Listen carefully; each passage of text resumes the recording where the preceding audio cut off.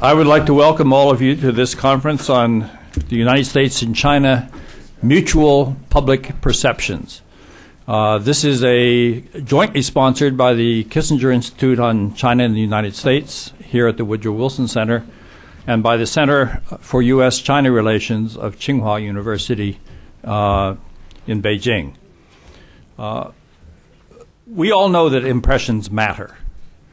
We're often cautioned not to judge people by first impressions, which may be quite different from the underlying reality. If we pay attention to this advice, if we don't pay attention to this advice, we learn it from hard experience. We can't judge people, countries, by superficial surface impressions. But these impressions influence how people act, how they respond to people, to issues, and to countries in general. In the case of countries, perceptions can have a significant impact on policy. In 1989, China's image in the United States took a devastating blow from the television portrayals of developments in and around Tiananmen Square. This complicated the management of U.S.-China relations for over a decade. And when I was ambassador in China in 1993, when China had repudiated the swing to the left that occurred after the events of 1989 and had strongly gone back on the path of reform and openness, Americans coming to China were genuinely shocked to discover that what they saw in China was so different from the perceptions that were being purveyed in the United States about China. So in other words, we had a gap between the reality on the ground and the perceptions of that reality that were influencing policymakers in Washington. More recently, the Chinese image of the United States as the master of finance has been shattered as evidence has emerged about the widespread financial mismanagement in the United States. And this has induced many Chinese to conclude that the United States is now a declining power. That could be a very dangerous conclusion if it is a misestimation of the vitality and the recovering ability of the United States. So again, perceptions are important. In the 20th century, the book that probably influenced American attitudes about China most significantly is The Good Earth by Pearl Buck, which is getting a lot of attention recently. It graphically portrayed the backwardness and the poverty of China, but it did so in a sympathetic way that made Americans have a positive impression of the Chinese people. But not surprisingly, Chinese intellectuals didn't like the book because it portrayed China as a backward country, and China was trying to get out of the poverty at that time. The Chinese writer Lu Xun declared, "It's always better for the Chinese to write about Chinese subject matter, as that is the only way to get near the truth." Now, I think we know in both China and the United States that when we write about our own country, we don't always portray it in a way that gets near to the truth.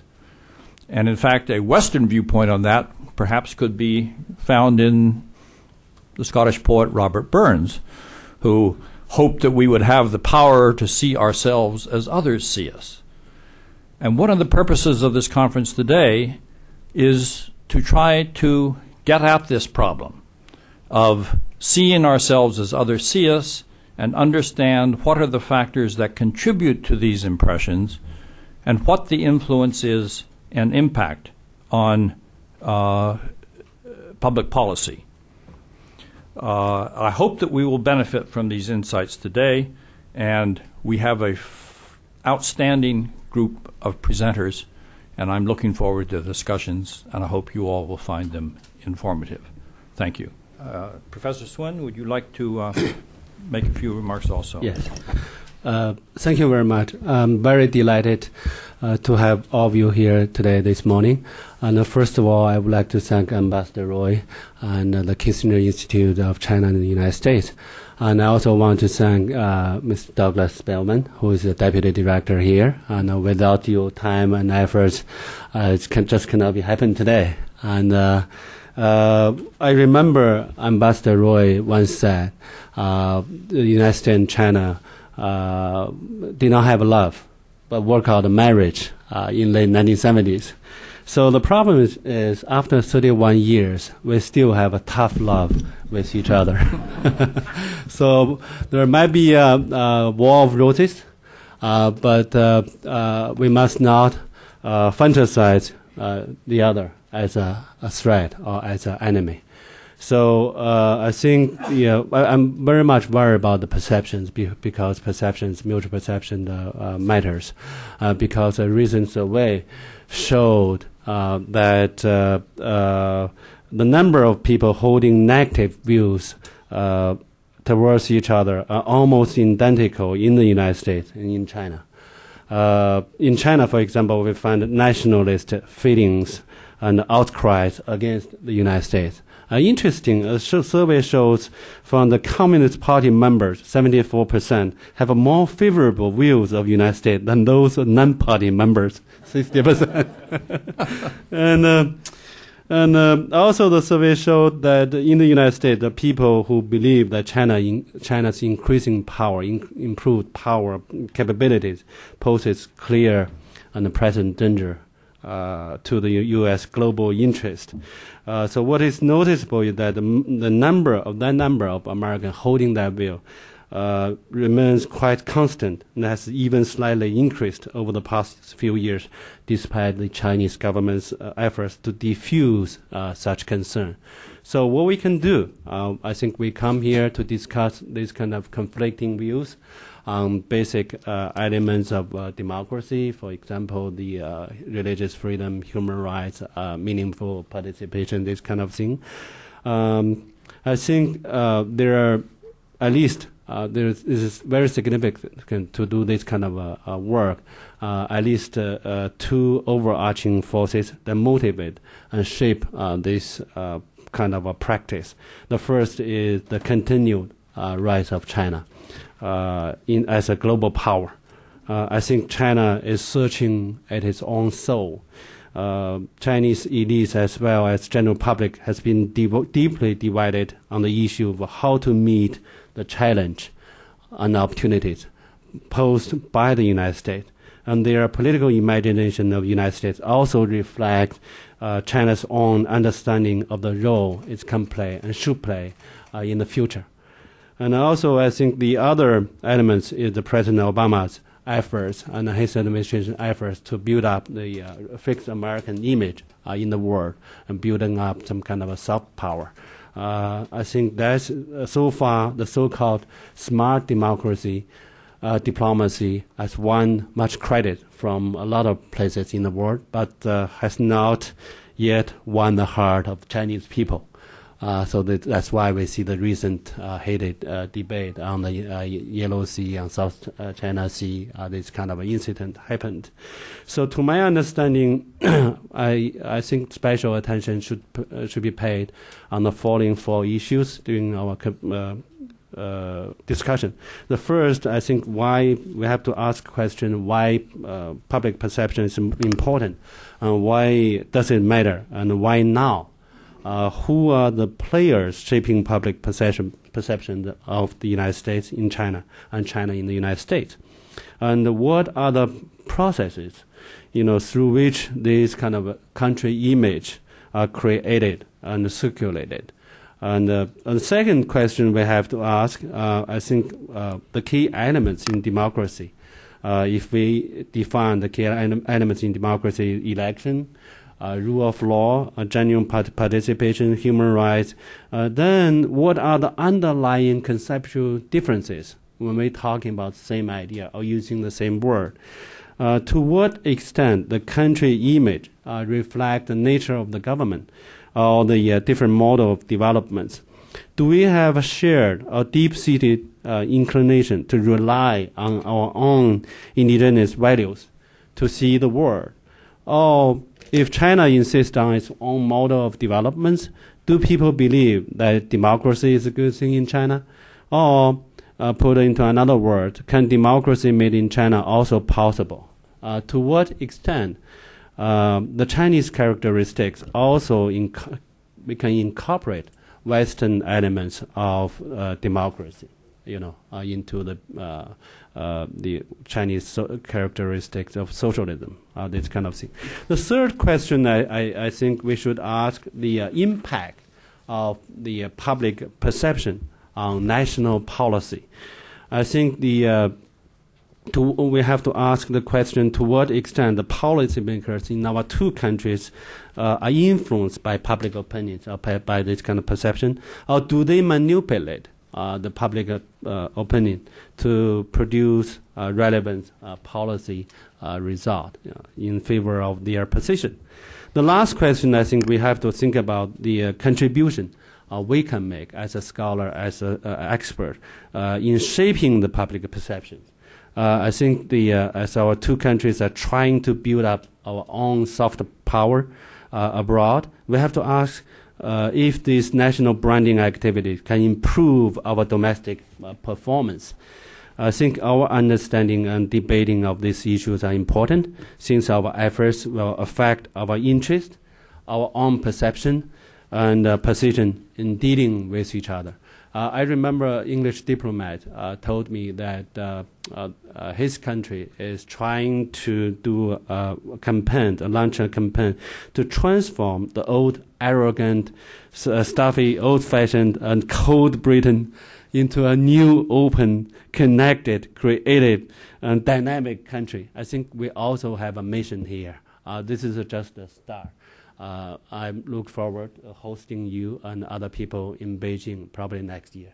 Thank you very much.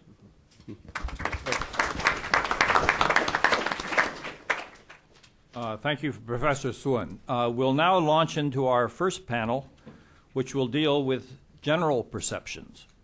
We have two speakers. The first is Terry Lautz, who is a visiting professor at Syracuse University, former vice president of the Henry Luce Foundation, and most importantly, recently a public policy scholar here at the Woodrow Wilson Center. He will be followed by Professor Zhang Chuanjie of Tsinghua University. Professor Zhang is an assistant professor in the Department of International Relations, and he's the deputy director of the U.S.-China Center at Tsinghua.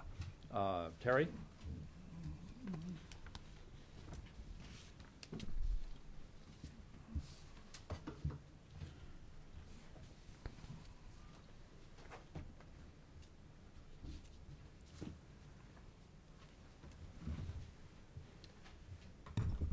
Steve, many thanks, and it's a privilege to be with everybody this morning, and I'm grateful to Ambassador Roy and Dr. Spellman for organizing this program. I think perceptions and images are absolutely critical, and perceptions have played a very curious role in the relationship between the United States and China over the history of this relationship. And I'd like to try to illustrate this and provide some historic context through a series of visual images. These visual images are very, very powerful, so this is the way I've organized my presentation. Do you have any problem with having the images on C-SPAN? I think these are all public domain. Most of them have been lifted from the web. Google Images, so I hope that's not a problem. If not, I hope you'll all visit me in jail. I don't know if it would help to dim these lights here, but I hope everybody can see well enough. Americans and Chinese share the same planet, but we use different roadmaps. Where Americans see democracy, Chinese see chaos. Where Americans see repression, Chinese see stability. Americans see environmental pollution and currency manipulation, but Chinese see economic development and employment. We read each other's historic narratives with different assumptions. When Mr. Obama was preparing for his first trip to China last fall, a Chinese foreign ministry spokesman said the president should appreciate China's opposition to Tibetan independence because he's a black president who, quote, understands the slavery abolition movement and Lincoln's major significance for that movement. Lincoln played an incomparable role in protecting the national unity and territorial integrity of the United States, unquote. Most Americans thought this analogy was far-fetched. From the beginning of the relationship, long before Nixon's trip to China in the early 1970s, U.S. perceptions of China have been bifurcated between acceptance and rejection, admiration and contempt. These emotionally charged views loom large in the American cultural and political imagination. These hopes and fears have been constructed around American exceptionalism and assumptions about American superiority, moral, economic, and political, assumptions that are now being challenged. During the early encounters, Americans often used racist stereotypes to portray China. China's history and culture was a source of fascination, but a weak, disorganized China in the 19th century was treated with disdain. The 19th and early 20th century, really on up to fairly recent times. Cultural differences, miscommunication, and mistrust produced a series of negative images. Fear of the other is always a part of racism. The yellow peril, envisioned as a sinister alien force that would overwhelm the West, was alternately cast as a Chinese or a Japanese threat. Poor, uneducated laborers who came to work the gold mines and build railroads in the U.S. fueled biased thinking. Irish American men and women competing for jobs in California felt threatened, and an 1882 act of Congress excluded most Chinese from the United States. And I don't know if you can read it, but the Chinese in the lower cartoon, political cartoons, being chased by something labeled the Missouri Steam Washer with a patent from 1881. And the Chinese, in this case, the Chinese laundryman is being driven out. Racism could sometimes be amusing. For decades, Hollywood churned out movies featuring the diabolically evil Dr. Fu Manchu. He was always played by Caucasian actors in yellowface. And racism often has a sexual dimension. Here's a pulp novel cover from the 1930s. Oriental men represented a curious mix of repulsion and appeal for Americans, while Asian women were either seductive courtesans or fearsome dragon ladies. In the 1960 Hollywood movie Susie Wong, which is based on a novel, William Holden, an American artist, falls in love with Nancy Kwan, a Hong Kong bar girl. This is a more sympathetic Cold War image of Asians as friendly allies. The image of China as a military threat is another long-standing theme in U.S.-China relations. There's a bitter legacy of confrontation between the U.S. and China, stretching back to the Boxer Uprising of 1900. The Korean Peninsula and Taiwan have been flashpoints for the past 60 years. This is a Chinese view from the early 1950s, depicting a woeful President Truman, a bandaged Chiang Kai-shek, Syngman Rhee. And during the 1960s, the conflict in Vietnam was depicted by China as a battle against American imperialism. And for the U.S., the enemy was communism. So the battle of ideologies. This 1963 Time magazine cover depicts Red China's leaders sailing a leaky dragon boat jammed with teeming faceless masses and an atomic bomb. And a new version of China as a threat and a source of conflict has emerged in recent years. Culture, economy, and military power, the new giant flexes its muscles, reads this Newsweek cover. The Western media has expressed considerable anxiety about China's rise, which is regularly portrayed as a menacing dragon. And this issue of the U.S. Naval Institute's proceedings in May of 2009 carries the headline, Chinese Carrier Killer.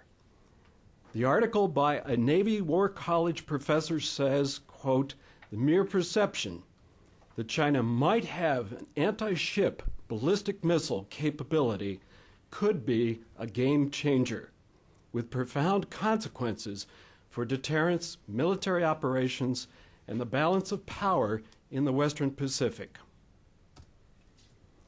Tibet, as we all know, is another point of contention. U.S. presidential meetings with the Dalai Lama implied to the Chinese that Americans seek to undermine China's territorial integrity. Americans and Chinese have also clashed over freedom of religion, in this case the Falun Gong, which is anathema in China. Altruism has been a potent counterpoint to racism and conflict in Sino-American relations. The history to do good, to instruct, to remake, to save others has been a constant theme in America's foreign relations. Missionaries, businessmen, diplomats have worked to help and improve China. From an American perspective, this was not sinister or territorial. It was simply the right thing to do. Early 20th century relations were shaped by the idea that China wanted to be just like the U.S. The fact that Chiang Kai-shek and his wife Sung Mei-ling were Christians led Americans to think this would actually happen. Here's General Joseph Stilwell with the Jiangs during World War II. American organizations like Oberlin Shanxi at Oberlin College and the Yale-China Association at Yale, both founded over 100 years ago, were based on principles of cooperation, respect, and mutual benefit.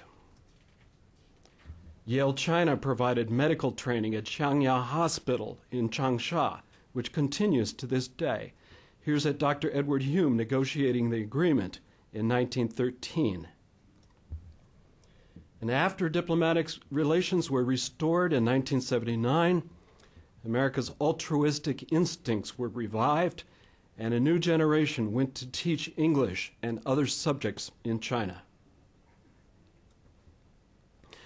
American generosity could also be paternalistic, as shown in this World War II poster, which was used to raise money for Chinese refugees.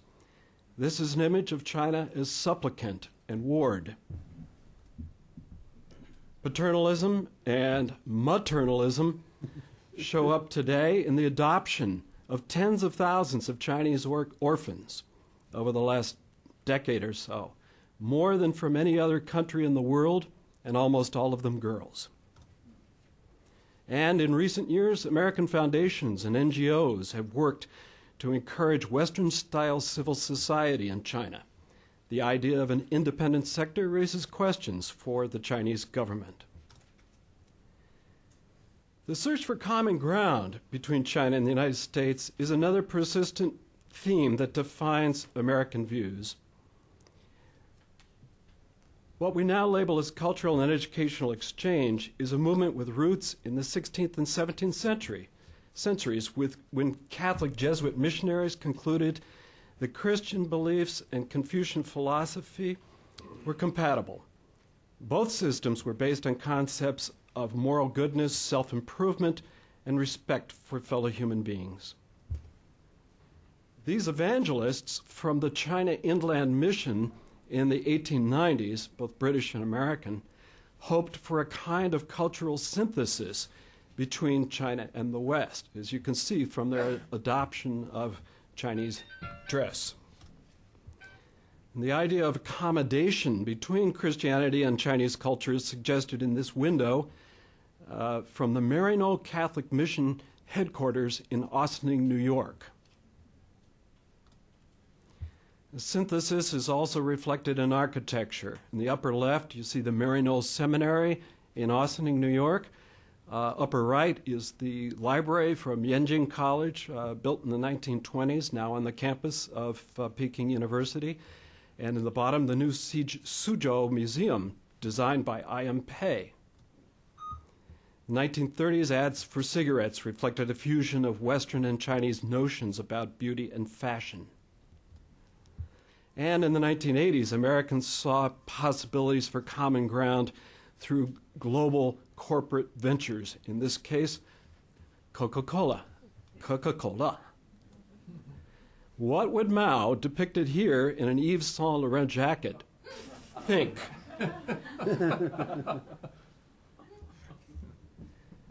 Americans and Chinese need to look beyond immediate policy issues to understand the context for our respective core interests and values.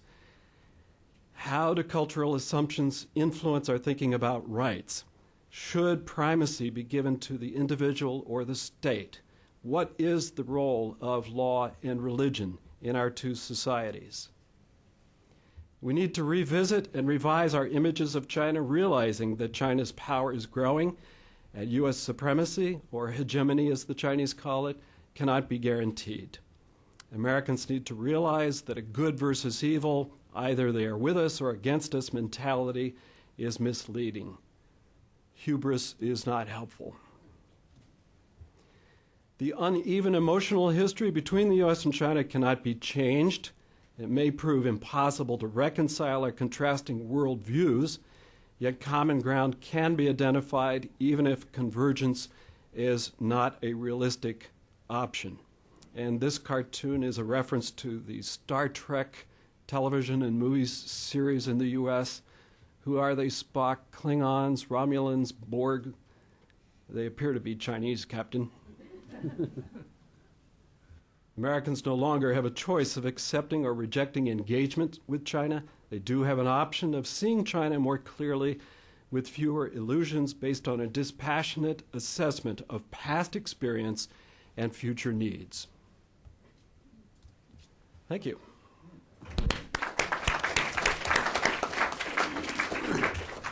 Thank you, Barry. Professor John? Yes.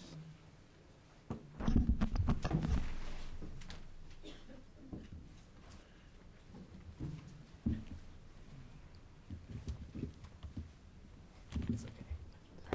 I think you have to hook up with this one. Yeah. Yeah.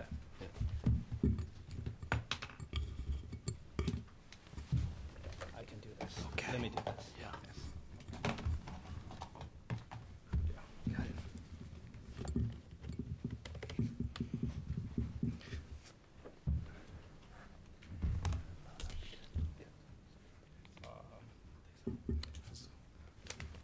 Sorry, it takes some time.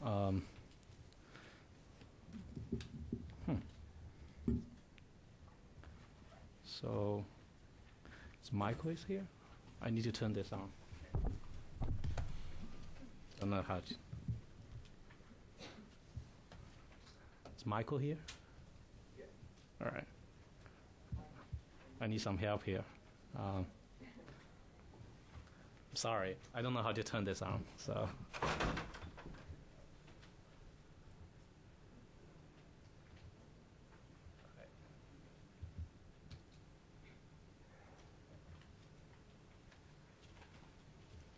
Take some time. Takes minutes. Okay. All right. No problem.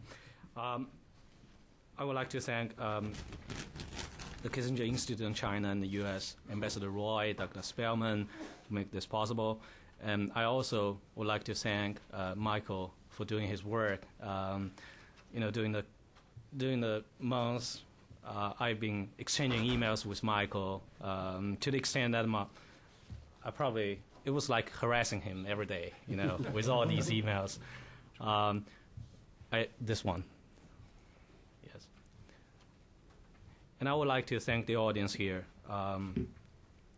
So today I'm going to talk about this, the effect of affective U.S. image on Chinese citizens' attitudes toward the United States. It's based on a public opinion study in China. Now, unlike Professor Lao's, Professor Laos had a very impressive lecture on this, the evolution of China images over time in the States. But my talk is going to focus on the recent period from after 9/11. The reasons of doing this is because, oh, by the way, for these cameras, please do not cover my PowerPoint. I don't want to end up in jail in the U.S. Because some of the things here probably need some authorization from third parties, so I don't want to get into trouble. So the reason I'm choosing this period is because this period, especially after 9/11, saw an improved U.S.-China relationship, where bilateral relationship has been both broadened and deepened to an unprecedented level. So for ordinary Chinese, it is more likely for them to feel the existence of the U.S. in their everyday life. Now, this period, for example, the annual trade volume has increased from 116 billion U.S. dollars in 2000 to 635 billion U.S. dollars in 2009. This is actually data from the U.S. Census Bureau. So once the bilateral relationship has been brought much closer by the ties of trade and other exchanges, the Chinese public has developed much clearer attitudes toward the United States. So the probability of non-attitudes in the Chinese public toward the United States is quite low nowadays. I clearly remember when I talked with a manager of a local survey company in China. They actually started doing these surveys in the mid-90s. He told me that the problem then was the biggest problem they were facing when they're doing these public surveys is that when they asked the interviewees about their opinions towards foreign countries, the probability that there's this non-attitude answer is above 40%. So that's in the 90s. And from the data we have here, we think that in the 21st century, so more and more people, ordinary Chinese people, they have clearer attitudes toward foreign countries, especially the United States. The other thing is that the aftermath of Tiananmen gradually died out in the new century. So in the 90s, back in the 1990s, there were these significant turbulences in the bilateral relationship. That's the decade after Tiananmen. So the Chinese public opinion toward the United States in the new century was not that volatile like it had been in the 1990s. So thus it provides us with some opportunities to study, to see a possible moving trend of the public opinion toward the United States. And also it give us opportunities to study what factors influence public opinion in this regard, without being confounded by other factors. The third reason that I want to talk about this period is that in China, after 2000, well, this is a logistic question. Before 2000, before the year 2000, there were not many public opinion surveys in China that are being done on the public's foreign attitudes and their views of foreign countries. But after 2000, we have seen some study, not as numerous as here in the U.S., but some studies evaluating the public's thoughts in this regard. So the three questions that I want to ask is how do the Chinese public view the United States, and do their views matter in their foreign policy attitudes? The views that I'm posing here are affective images, whether they like the United States or not. Does this affective image matter in the foreign policy attitudes toward the United States? And the third part is very inconclusive, but it's going to touch upon the role of public opinion in China's foreign policy, which actually personally I doubt whether there is any role, but I think things are improving. Okay, so here are some of the survey data that took place in China. This is a 2001 survey. Some of the public regarded the United States as an amicable state, but most of them, close to half of them, think it's competitive and cooperative relationship, which is quite realistic, which is quite similar to the realistic the bilateral relationship between the United States. We're not enemies, but we are not friends either. So when the survey was redone in 2009, more and more people, 55.4 this time, they thought that the relationship was competitive and cooperative relationship. So we have more public converging in the center of the distribution, thinking that we are neither friends nor enemies. And then there was also this type of questions done over the years, the first impressions of the United States. This is quite an open-ended question. Now we can see that in this 2001 survey, most people will regard the United States as wealthy and powerful. This is as their first impression of the United States, followed by some social problems, scenic spots, American products. But this is like compared with the first category. These last three categories are really like very little effect here. So another survey in 2003, we see some categories popping up. And wealthy and powerful still is the first impression of most Chinese public of the United States, their first impression of the United States. But this survey was done in 2003, so the war event came up as the second category. And we have the global political power, the United States as the global political power. This impression came the third. About a quarter of the public thought the United States as a global political power. And then this is a most recent survey. Wealthy and powerful is always the first category. And then we saw this arrogant thing, democracy, freedom, and the United States as world police. So from these findings over time, we saw that particularly two changes in the Chinese public's first impressions of the United States. The first one is that Chinese citizens' first impressions have become more diversified in 2009 than in 2001. And the second one is that these first impressions have become more politically related about more serious topics. Remember, in 2001, we still have some of the people think, America stands for scenic spots, Grand Canyon, Las Vegas. But in 2003 and 2009, we don't see this anymore. So we have seen more politically related categories. Now, there's one question in the 2009 survey: which issue has biggest impact on U.S.-China relations? As you can see, this is predominantly, overwhelmingly important issue on Taiwan. So apparently, Taiwan issue is the core that the Chinese public think is the core of the bilateral relationship between China and the United States. So that is why the Chinese public could so easily be angered by American arms sales to Taiwan. Well, the sources of this Taiwan issue as the core of the U.S.-China relationship, of this perception, are uncertain. Where some people will argue, this is more like a socialization process, the consequence of socialization and education in mainland China. But given that the public think Taiwan issue is the core, I think for the Chinese leadership, they could feel the pressure, this political pressure, not to act soft, but play tough once the United States approves arms sales to Taiwan. So if there is any manipulation on the government side, then the government only hope to soothe the emotions of the public, but not the other way around, by manipulating or arousing the public's emotions in this respect. And then we have some data about how the public view the United States, whether they have this favorable or mostly favorable image of the United States. As we can see from 2009, it's almost like percentages of interviewees holding very favorable or most favorable image of the United States is above 50%, more than half of them. And there's this sudden increase after 2005, 2006.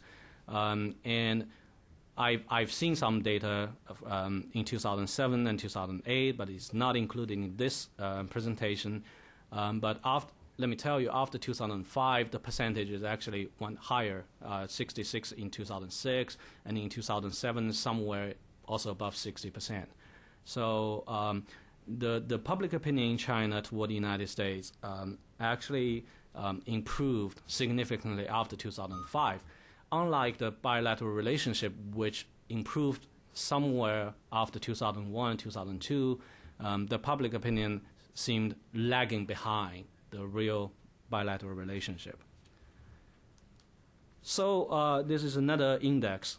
This is actually an average, a mean taken out of this favorable, unfavorable image. Now, if you look at this index over time, the benchmark is 2.5. If it's below 2.5, then the average feeling is negative.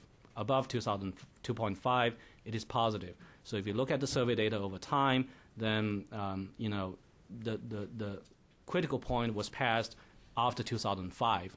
Again, the same pattern as shown by the previous data set. So after 2005, the blue feelings have become more warm, passing the benchmark of this indifferent feelings. So there's another. This is another item in a survey in 2006. Asking the publics their image of American culture, American people, and the George W. Bush. As you can see, American culture more attractive than George W. Bush at that time. But my guess is that, I haven't seen any data for George W. Bush after, but my guess is that after 2005 and 2006 or 2007, George W. Bush has become more and more popular in China, especially among the young Chinese generation. It's very mysterious, very interesting. Last semester, we have a delegation from the U.S. visiting our center. These are former congressmen. We asked some Tsinghua students to have a dialogue with these former U.S. congressmen. Now, one of the students, he's actually a master's student from our center. We didn't have him rehearse, but at the meeting, he told the former congressman that from his opinion and from his talks with his roommates and classmates and the students at Tsinghua, they think that they missed George W. Bush, actually.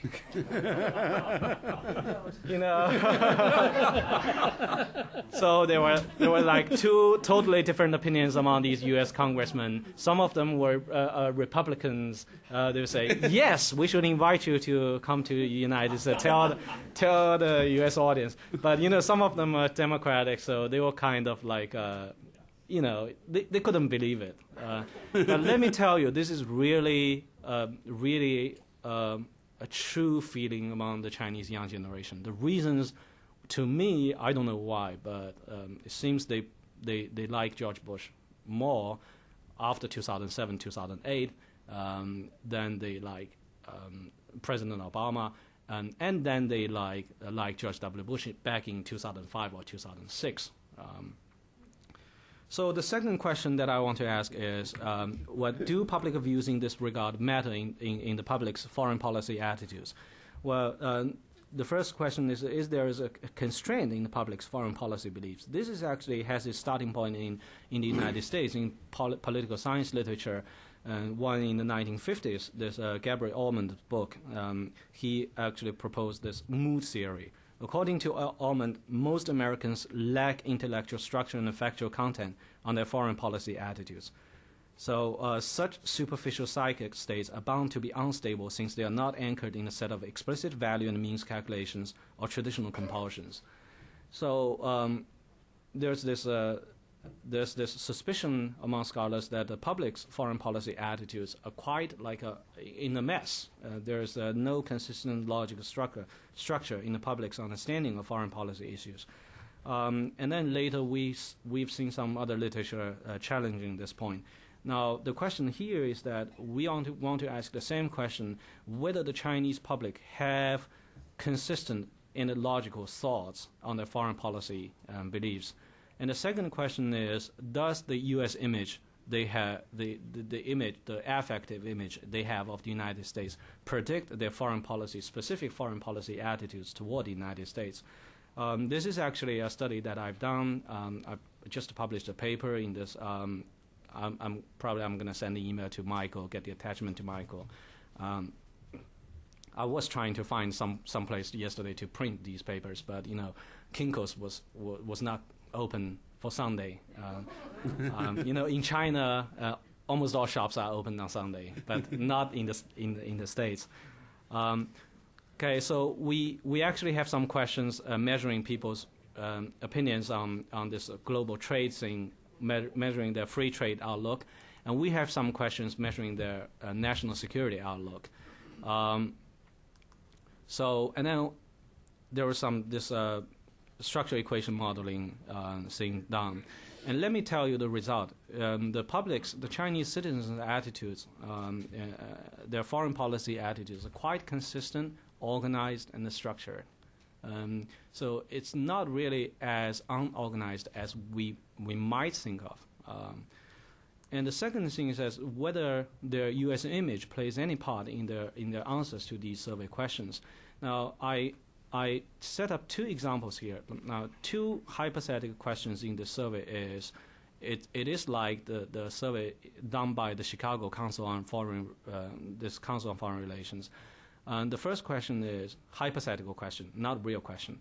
If the United States invades North Korea, would you favor or oppose Chinese government sending forces over there? Second question is, if the United States asks the Chinese government to send troops overseas to fight terrorism with the United States, would you favor or oppose the government sending forces abroad? So this is a 2x2 table of the answers in the survey. Now, we know that if a person is a hawk, then the hawk tends to say yes in both cases. If the interviewee is a dove, then he or she is more likely to answer no in both cases. But we tend to explain why some people choose to favor one case but not the other one. So again, another structural equation modeling. Let me tell you the result is that the affective perception of the United States by these Chinese citizens matters in their choosing different answers. Those who have a more favorable image of the United States are likely to favor the Chinese government sending forces to fight terrorism with the United States, but to oppose sending forces to the hypothetical North Korean scenario. And those with a less favorable image of the United States choose otherwise. And also, through other studies, we have found that the U.S. image held by these Chinese citizens also predicts their outlook on U.S.-China relations. Those having more favorable image of the United States tend to be more optimistic about the United States and China relations in the future 10 or 20 years. So the other thing is about this demographic and socioeconomic factors of U.S. image. We did something in the structural equation modeling context, and we listed some of the demographic features that we think might influence a person's U.S. image. They are gender, age, education, household income, and the thing is Beijing and Shanghai. That is the last variable, because this survey was collected in Beijing and Shanghai. So guess which of the factors can predict their U.S. image? Let me ask you this question. Which of the factors do you think influence the Chinese citizens' attitudes toward the United States? Gender, age, maybe older Chinese don't like the United States because of the years they have, the education they have received, or the Cultural Revolution thing. Maybe education, maybe highly educated people are more likely to have favorable image of the United States. And the household income. We have a lot of hypotheses and guesses before we did this survey. We analyzed the data, but it turned out that gender, age, education, household income, none of these have any effect predicting their U.S. image. The only factor that can predict the difference is Beijing and Shanghai. Turns out that Shanghai people are more likely to have favorable image of the United States. Contribute to former CG's work. Yes, exactly. I'm gonna revise my paper. This is really the work you have done. Now, in my paper, one possible explanation is that Shanghai is more like a more globalized city. Its citizens are more likely to get benefits from this China's opening up to the world and a better relationship between China and the United States. while Beijing is more like a politics-oriented city. People talk about politics every day in Beijing. If any of you have been to Shanghai and Beijing, it's totally kind of different mood there. In Beijing, if you take taxi driver, chances are very likely that this taxi driver knows more about Zhongnanhai than you do. But in Shanghai, if you take a cab driver, probably the cab driver will talk about how to make money, how to start your own business. So it's totally different from Beijing and Shanghai. Very interesting. Age, education, and income, we thought they should be strong indicators, but it turned out that they have no effect. So what is the role of public opinion in China's foreign policy? Well, we have seen the increasing role of public opinion in China's political life. Nowadays, the top leaders in Zhongnanhai, they pick up blogging and internet comments, so they can act real quickly, in a very quick fashion, to some of the blogging and internet comments in China. Now, let me give you an example. Please do not shoot this picture, the back cameras. So here's a very famous example in China happening sometime last year. This is a local official in the city of Nanjing.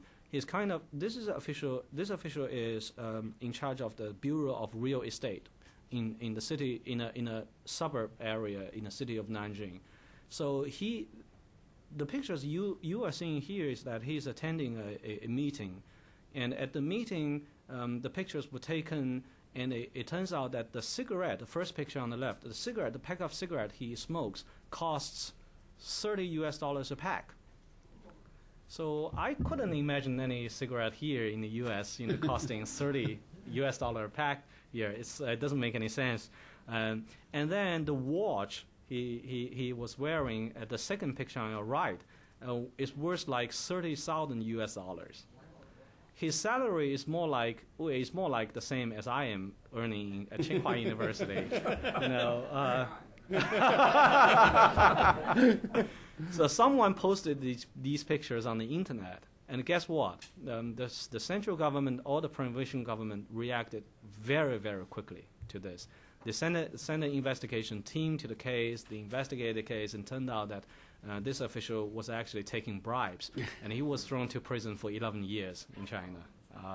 So this actually is a very typical case of the increasing role of public opinion in the form of internet opinion on Chinese political life. So things are changing in China. Now, what about the increasing role of public opinion in China's foreign policy? As Professor Sun has said, we are uncertain. Some of our reports, we can write some policy reports, and then there are some channels that some of the top scholars, they can send their policy reports to the top leadership. But as for the effect, we have no idea. But things are improving, things are changing. Last year, this year actually, this first half of the year, when China was facing enormous pressure from the United States on RMB revaluation, the central government actually sends dozens of investigation teams to the southern provinces of China, where they have this concentrated manufacturing plants in China.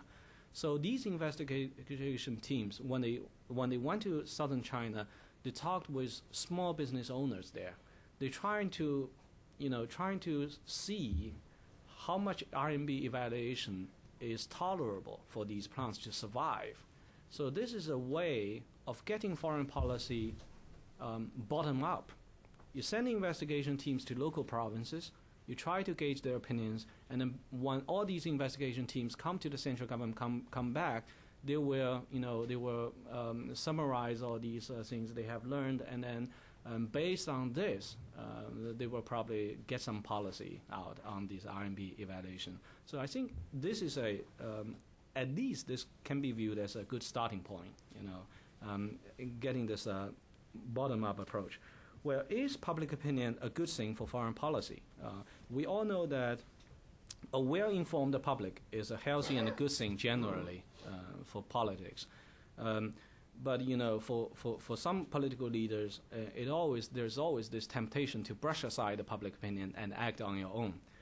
Like when I was organizing this conference, when I was organizing all these top scholars from China, sometimes, for me, public opinion is a bad thing because I want to be the dictator so that I can push all the things going. And I think probably Michael has the same feeling, he should be the dictator here so that we can get all these, push all these things going on.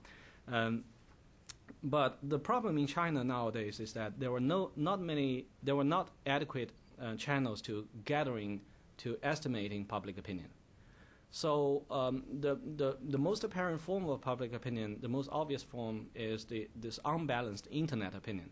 Let me tell you something. In China, those who go to internet cafes every day, most likely they are young, they are unemployed, they skip schools, skip classes, and they go there and then sitting before a computer all day long. Well, I read some news that there's this young man who was sitting in front of the computer for like 48 or 56 hours on end. So the most people who are likely to leave some internet comments and are young and unemployed people. In China, you don't need a job to spend your time in internet cafes because it is so cheap. So if public opinion is in the form of this unbalanced internet opinion, is that conducive and helpful in U.S.-China relations? Because if you look at the internet comments and blogging nowadays, at sometimes it could be excessively nationalistic and very nasty. So if the central leadership thinks that this is a form of public opinion, then it is actually an unbalanced public opinion. So I will let other scholars, they probably know more than I do, to talk about this link between public opinion and foreign policy. So, yes, that's it. Thank you very much. Okay.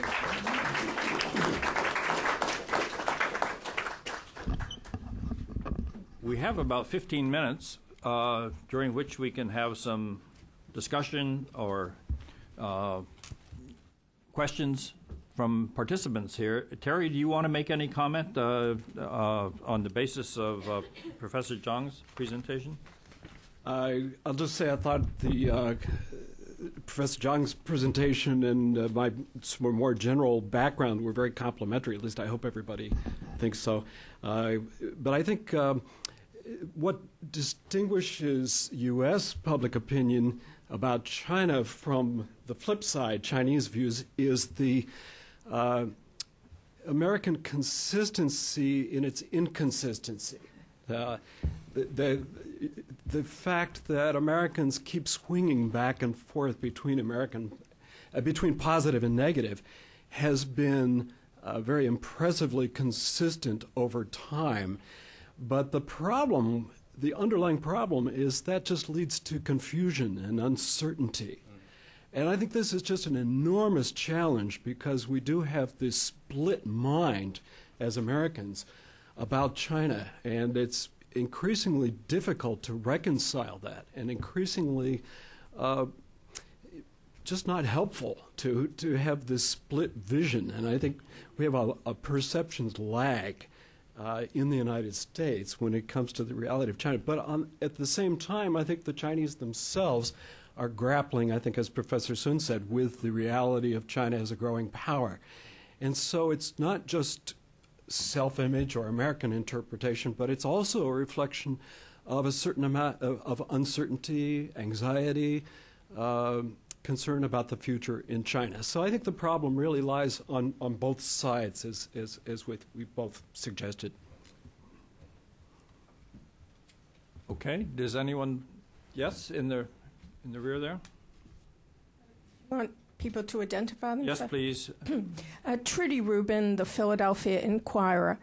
I wanted to ask Professor Zhang, at the end you mentioned the word nationalism, and I apologize, I missed the introductory remarks, but I'm wondering how the nationalism factor feeds in. I noticed in 2003 there were a lot of negative feelings. Well, that was after, that was after the Iraq War. where does the factor of Chinese self-image as a growing power and the possibility that somehow the U.S. might inhibit that factor into the swings up and down in attitudes towards the U.S.? Well, for these surveys, because this is more like a survey on foreign policy attitudes, so there's I don't think there are many questions or any questions trying to estimating this so-called nationalism among the public. In a way, when I talked about at the end of this PowerPoint is that when you pick up this internet commenting, when something pops up in U.S.-China relations, when you observe these internet commenting in China, to me it is very. Some of them are very radical and extreme. So what I mean is that if you don't have other channels of estimating, knowing how the public think, if you rely on this only on this internet commenting, it could be dangerous. That's my point.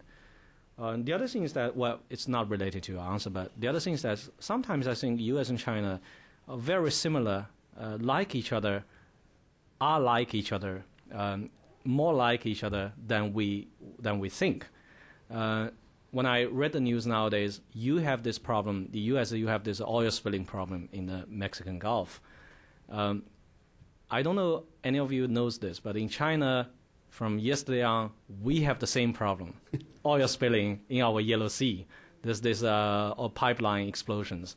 So to some extent, I think the two countries, well, both of them are big countries, and they have some shared responsibilities or shared problems. So sometimes they're more like each other than different from each other. Yes. Yes, sir. Here in the middle.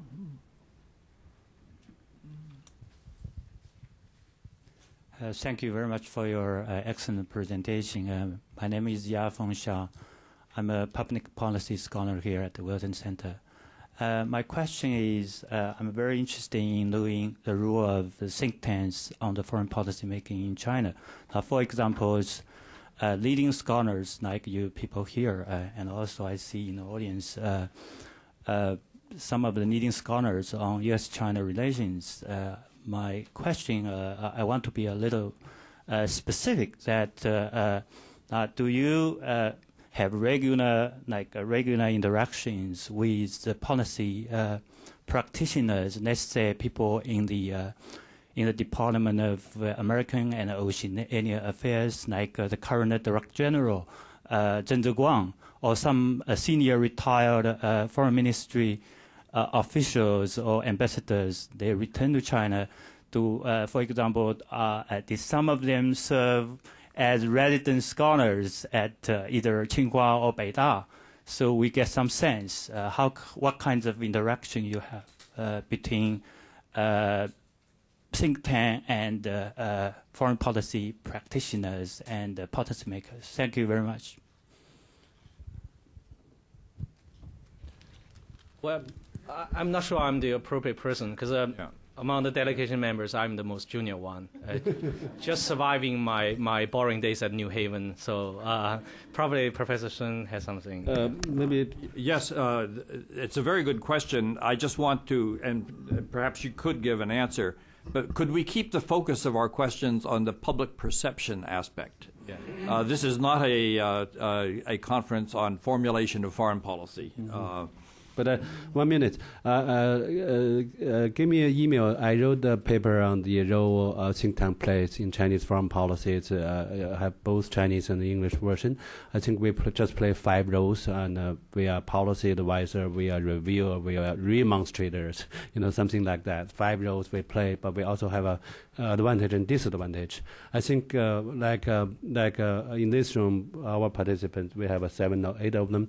At least half of them are TV stars. They do the regular TV interviews 3 or 4 times a week, something like that. So and also we serve for the as a senior consultant to strategic economic dialogue. So we play a more active role. But anyway, send me an email. I would like add one finger. So I think we have a 400 million internet user in China, about 100 million bloggers. So it's very hard to evaluate what I call cyber nationalist sentiments. You know, that's there is no such a Gallup poll agency in China. They only have one 零点 Horizon. You know, only one poll agency, so it's not a lot. So it's very hard to give an accurate description on this nationalist sentiment. Thank you. Thank you. Yes?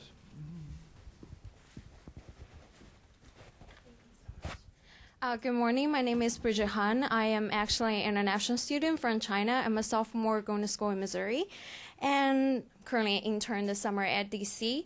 I just have a question about one of the survey Professor Zhang has done. You said that it seems like the age, household income, education, and gender are not strong indicators influencing the popular perceptions to the U.S. Is it suggesting that the channels through which the public in China is receiving information about foreign policies and the foreign country are somewhat monotonic, isolated, not very comprehensive? And what do you think why this problem exists? Thank you. Well, I wouldn't think that it is a problem. It is actually a statistical finding from the data set. As well, probably in the near future, when we have more data sets, we have more opportunities to test all these hypotheses. But from this data set alone, we don't see any effect. Let me tell you why this is not a problem. Because on the other hand, when we've seen these results, I think sometimes they could make sense. I live in Guangdong province, the southern province of Guangdong. I work in Beijing, so I fly back and forth. I know some small businessmen. Well, some of them are really rich in Guangdong province. They have a lot of manufacturing plants, and this group of businessmen that I know in Guangdong province, they're quite local. They make money they made their money in the 80s, and they retired in the 90s.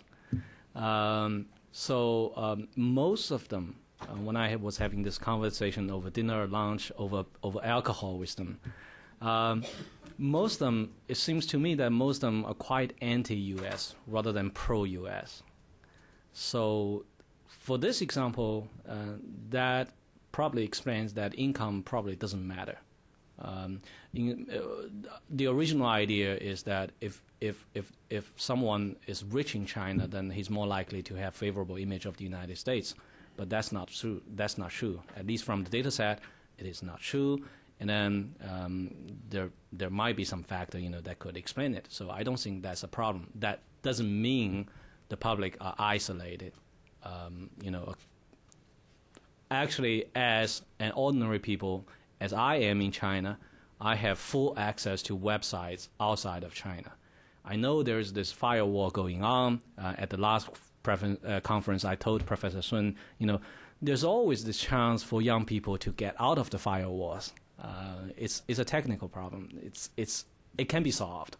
And as I said, every morning when I go to my office at Tsinghua campus, the first thing is that I'm gonna climb out of the firewall. I'm gonna. Don't let me know.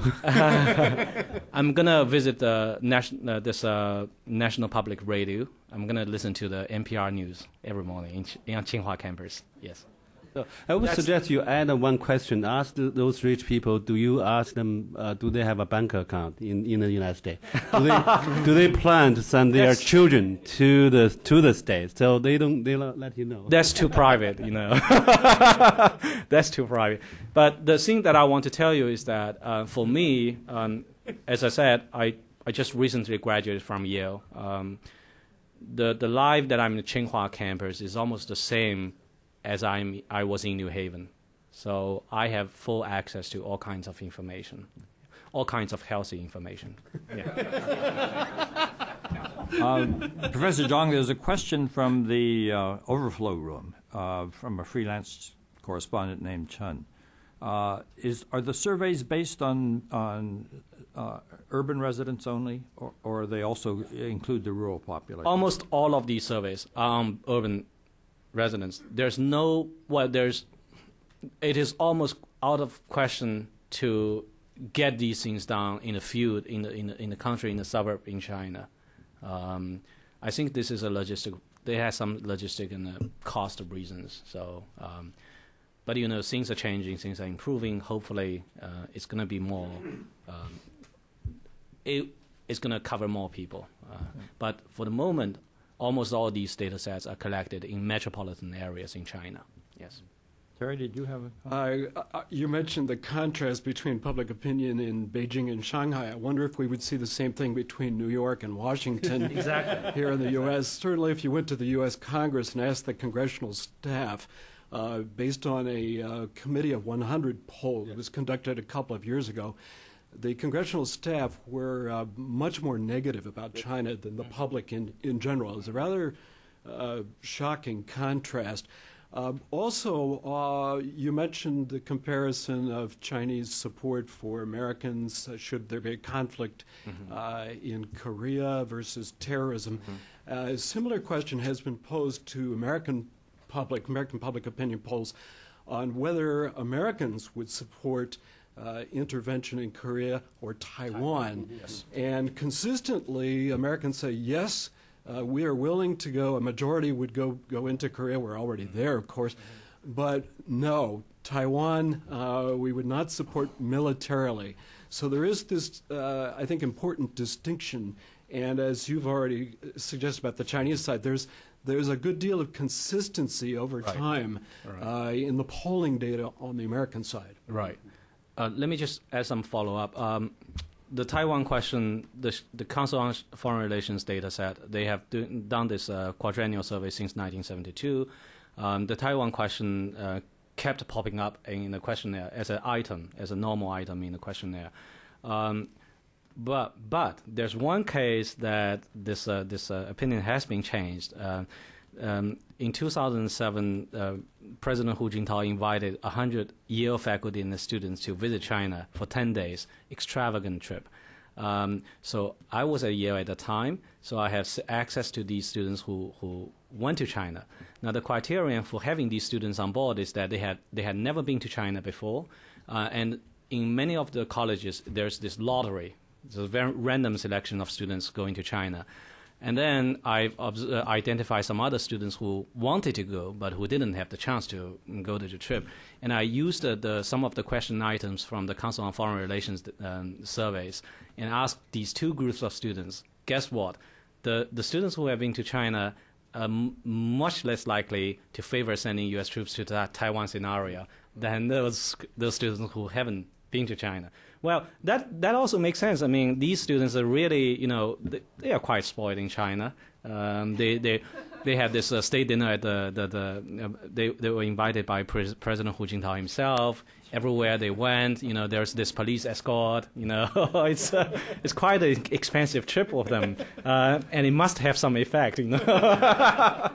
If I could just add a footnote, back in the 1950s. A journalist named Harold Isaacs did a survey of leaders in the United States, and he polled them in depth on their images, their impressions of both China and India. And he called the book Scratches on Our Minds. And the reason for the title was his conclusion that these first impressions, quick trip to China, police escort, invitation from Hu Jintao, that these first impressions can be enormously formative. But by the same token, Isaacs concluded these are superficial and they're volatile. They change very easily. Yes. The other thing that he learned, which I think has been borne out by the history over time, is that they do seem to come in positive and negative pairs. And this explains the flip-flop nature. So we have multiple layers of problems. We need to get below or beyond the superficiality, and we need to stop thinking in terms of the bifurcated positive-negative structure. Right. And we've been captives of that. Right. You said we're not friends, we're not enemies. We're frenemies. Yes, yes. Just one more thing. Yes, I totally agree with you. I read that book, Scratches on My Mind. This effect by traveling could be short-term, volatile, easy to reverse. But on the other side, the good thing is that let's take an example of these Yale students who went to China in 2007 for the time. I personally know some of them. They liked the trip, and they were planning for more trips to China. I think that's the beginning of their future. They want to know more about China. So that's also a good thing. Yes. Well, I'd like to thank both participants. We are now going to take a 15-minute break. We will assemble for our next topic 2 at 10:30. Thank you very much.